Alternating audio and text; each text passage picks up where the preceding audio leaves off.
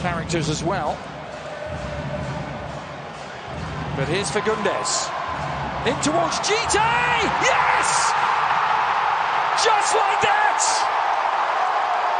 Moussa Djitté is back!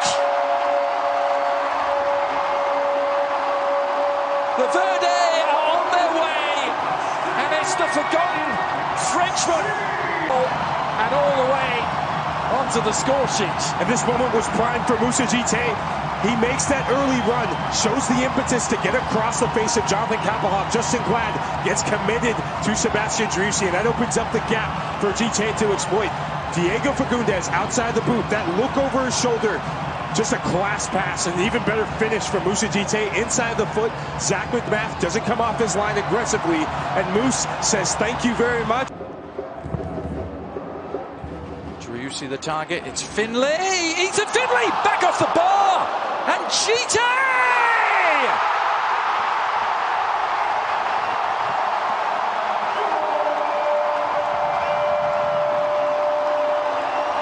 A new hero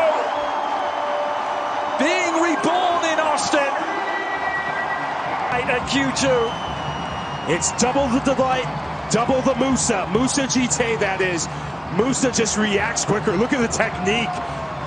He's stunting, he's strutting his stuff after that finish, and rightfully so. A confident finish, Ethan Finlay, quality technique to get over the ball, not leaning back. But Moussa Djitté ups it one more. This is a class volley. Drops his shoulder, knows that he gets it down on the ground. That ball's going into the back of the net.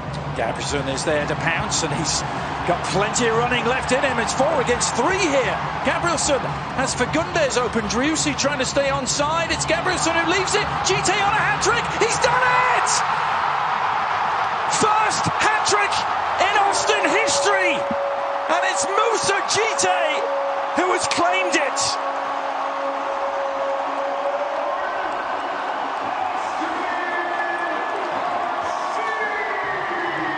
The Norwegian strunts forward in this dummy run.